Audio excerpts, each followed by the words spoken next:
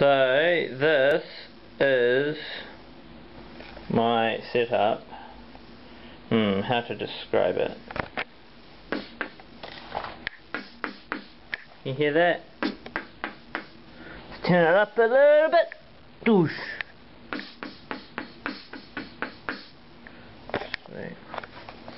So this is a drum kit. It's homemade. You can see.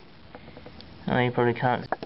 You can change various settings, and you can go to like options and change the analog. Hi-hat, you can change all sorts of thresholds, monitor, re-trigger times. Re-trigger 50 milliseconds, that's quite good. And you can save that to the flash. Save it to the flash, dance techno. You can turn it on and off. It's got my name. Look, it's got my name. It's got my name. It's got my name. Alright, so.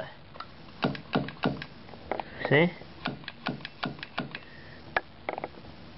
Yeah.